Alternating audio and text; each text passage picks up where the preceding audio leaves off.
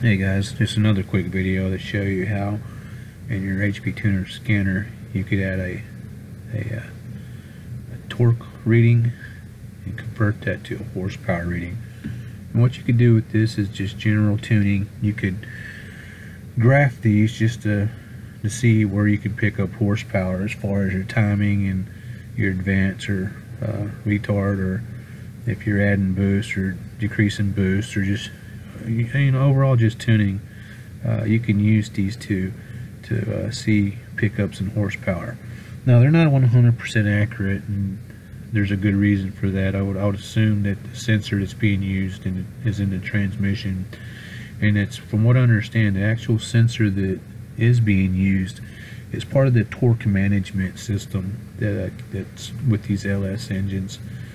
So that being said, don't go out on Front Street and tell everybody, yeah, I have 584 horsepower, 506 pounds of torque. Chances are you have quite a bit less.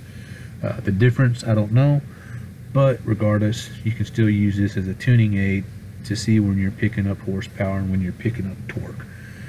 Okay, so to start with, to do this as a graph, you go to right click your charts layout, and you want to add a series. Here I labeled it torque, and the perimeter is engine torque, and it's in sensors. So in other words, this is another one, a second one I'm just doing to show you guys. Click to insert. You're going to go to sensors here, engine, load and torque, engine torque. Okay. Unit, you want to use foot-pounds. Decimals, that's up to you. 0, I just rather round up to the whole number. Max 1,000, because who doesn't want 1,000 foot-pounds of torque? Minimum is 0, and that's about it. Everything else is whatever color you want. Okay, that takes care of the torque.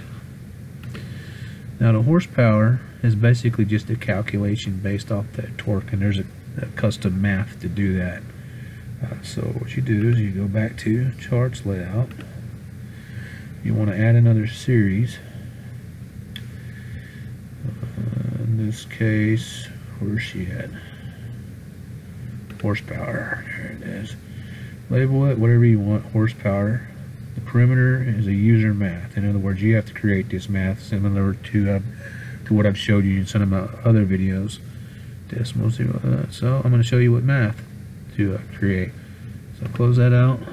Go over to tools. Math perimeters, do a user math. Here's mine right here for horsepower. Name it, abbreviate it. In the notes I put it's RPM times torque divided by 5252. That's your classic formula for converting torque to horsepower. From what I understand, that's just how it works. Horsepower is just a calculation based off the torque. So here's the actual math expression. You have 50070 is your engine speed sensor, RPMs. 50108.127 is your engine torque sensor, and there you go. It's the actual calculation for horsepower. So you input this data, and I'll also put this in the notes below, and put that data into your math table. Close it out, go back to your charts layout, go to the one you labeled horsepower, perimeter, and go to user defined. Under your maths user defined, and use one called horsepower. There you go, and that should be set up and good to go. Put whatever color you want. Your limit's 800 because, on this Gen 3 LS motor, I doubt I'll ever touch that with the rods it has in it, so who cares.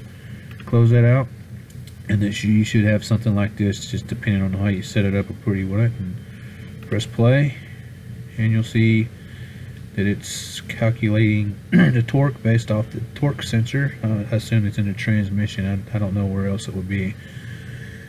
and even has a whopping 29 horsepower at idle. And you see you have 16 horsepower. Take it up to a boost run as it all increases. And it's kind of hard to see. I think probably the thing to do is actually put these two in a series by themselves, and you can actually watch your horsepower and torque curve similar to what you would have on a dyno, and see where they max out. And as you can see here, in this particular case, we're about 530. Okay, you could actually watch where they cross over. So anyways, play with that, you know, use that to tune, just whatever you feel like doing with it. Once again, thank you for watching.